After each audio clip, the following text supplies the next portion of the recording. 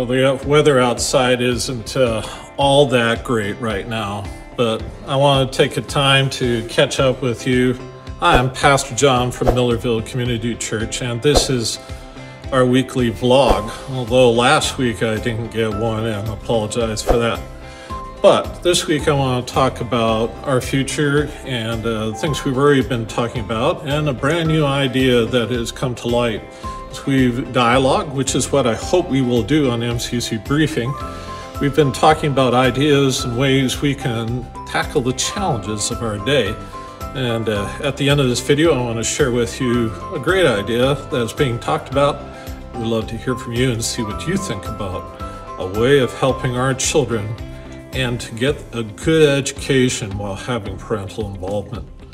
But this week, it's been Heritage Week. Last Monday, I hope you celebrated your heritage with your family, your heritage as a Canadian and as a Christian.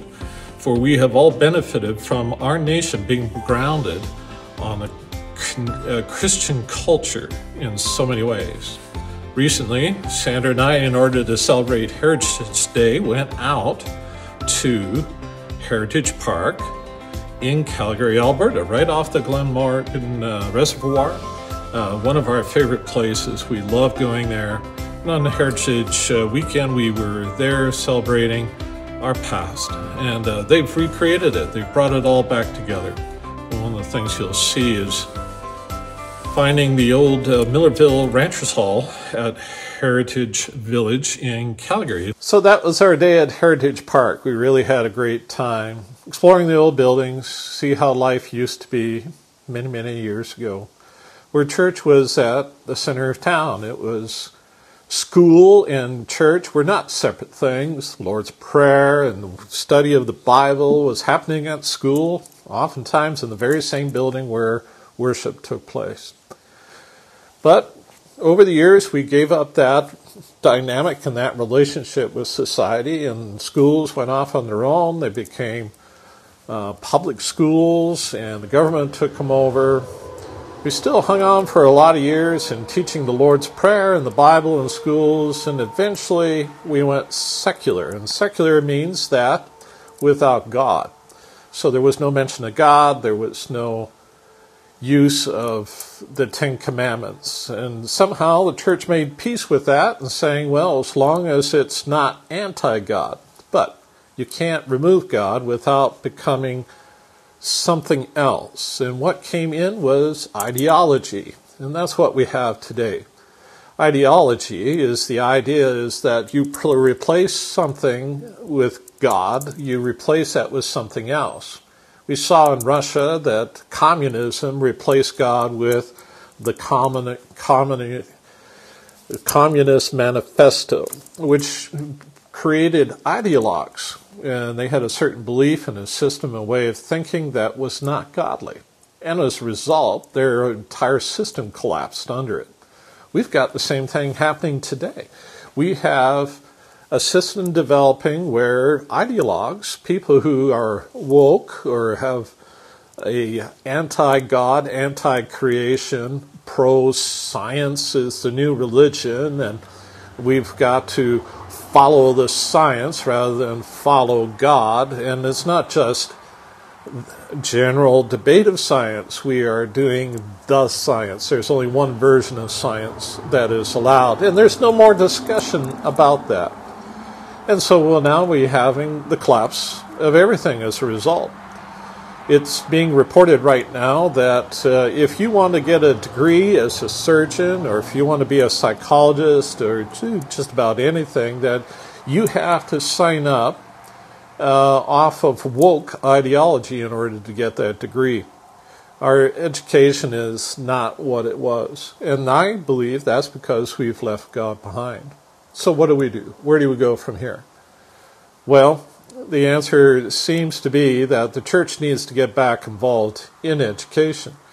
And we need to bring in God and good, solid education in together at the same time. But how do we do that in our environment in Canada when there is definitely a war on Christianity taking place? Well, our new idea is this, and we want to hear from you on that. We want to hear your comments, do the research, and find out more about it, and maybe give us advice and suggestions of how we can possibly do this. But after talking to several parents and concerned individuals who are educators and so on, a new concept has developed. It's just a modification of a current one that's out there. We don't want to start another Christian school that's really expensive because it's a private school. We want to stay with homeschooling, where there is a lot of parental involvement. But it is just too much for a lot of parents to homeschool their children on their own. What we have seen and what has taken place is we have grouping of parents come together, and they homeschool together in the region they are. And it's voluntary, and they form temporary groups, and they last for a little while, and then they dissolve. What we're thinking is we can form a Christian school co-op.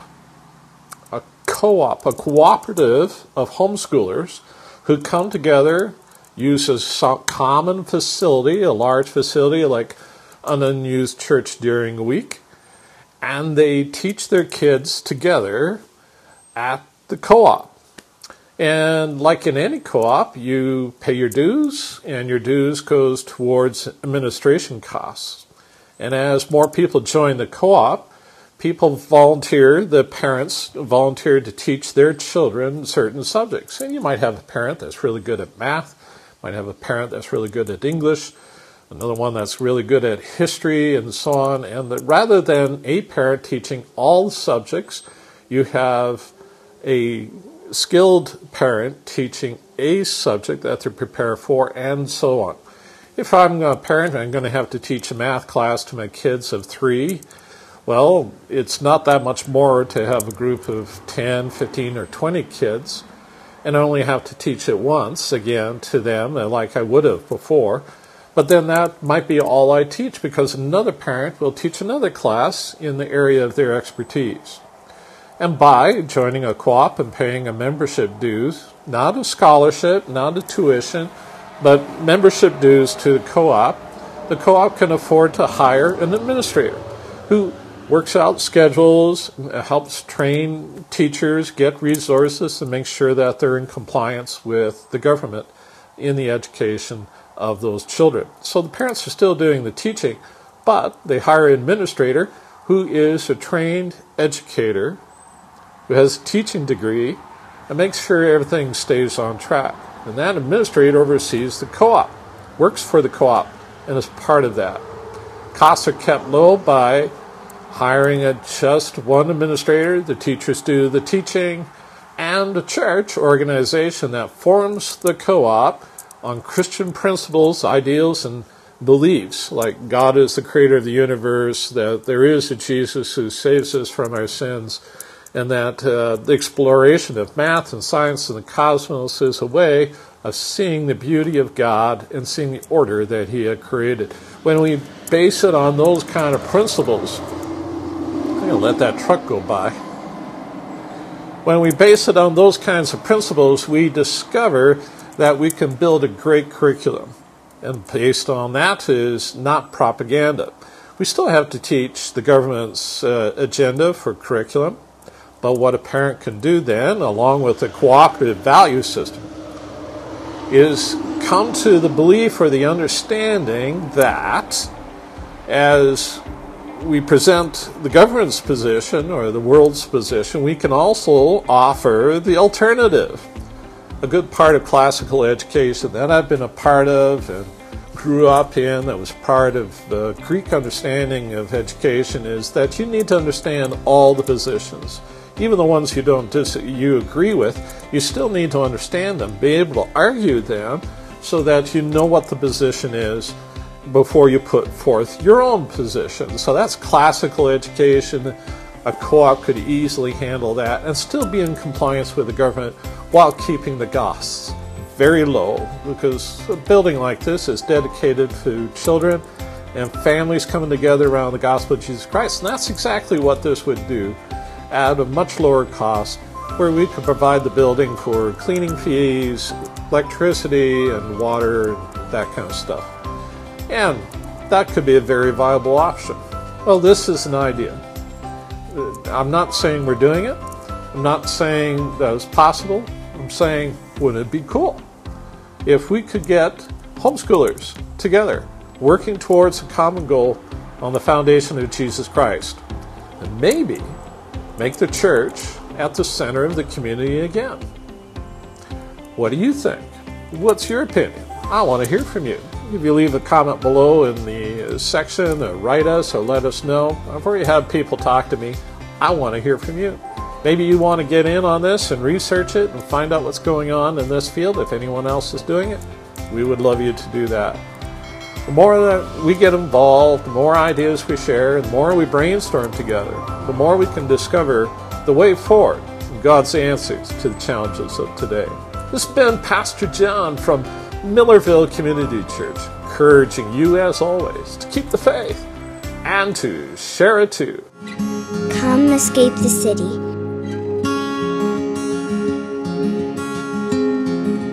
Come to God's country.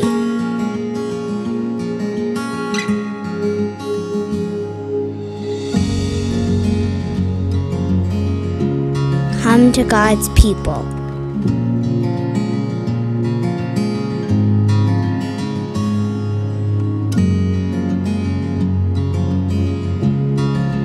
Come to God's Word. Welcome to Millarville Community Church. We're just a short drive away.